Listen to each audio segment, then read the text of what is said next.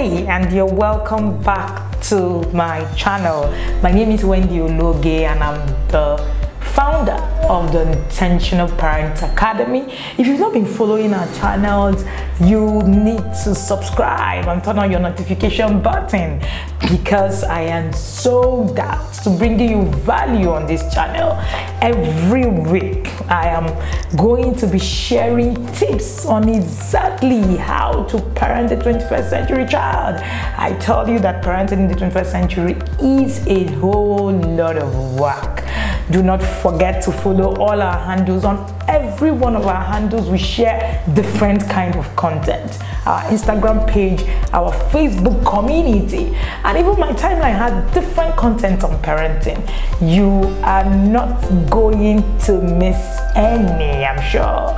So you're welcome back here. And in the past 3 months we've been consistently sharing value on this channel, and if you will, or if you may, you may tell yourself that you need to actually go through our other videos that have been posted, shared on this channel. It's been awesome. Parents have had testimonials coming just from the videos. So last video we were talking about yelling.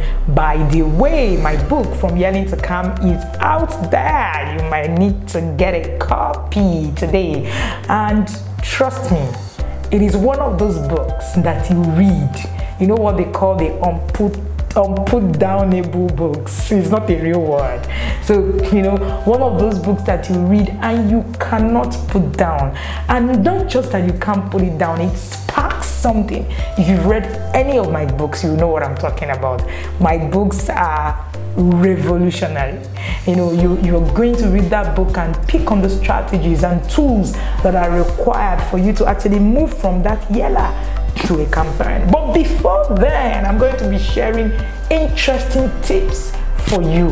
Why do you need to stop yelling? In our last videos, we shared on why children should actually not be yelled at. We shared on effects. We shared on what it is that can happen if you keep yelling at your child. Today, I'm going to be giving you some kind of concept on anger, and also telling you what yelling and anger can do to you as a parent, not just the child. So many reasons for you to move from that yeller to a calm parent. By the way, that book is about my journey, how I moved from that yeller to a calm. The strategies I've used, the things I have taught parents in the past 3 years to use on their journey, and I bet you the testimonials are all amazing, like they will say. So if you're a parent, you know that sometimes emotions get the best of you. So somehow children can really push your buttons, this kind of, they just push you. Sometimes I hear parents say, but these children just push you. Yes, I agree. And before you know it, you're all over the place. You're screaming. You're not alone. Trust me. And your feelings of parental frustrations are very normal. They are not abnormal. They are not something that you just wake up and you say, oh no, it's just only me. No. In fact, recently I shared something on the group and I said, what is your greatest parenting challenge? And the answers, the responses that came on that, I'm going to share it also down here. The responses that came on that video, on that post, was anger, emotions. Parents are saying that that's their greatest challenge on this journey. Do you know why?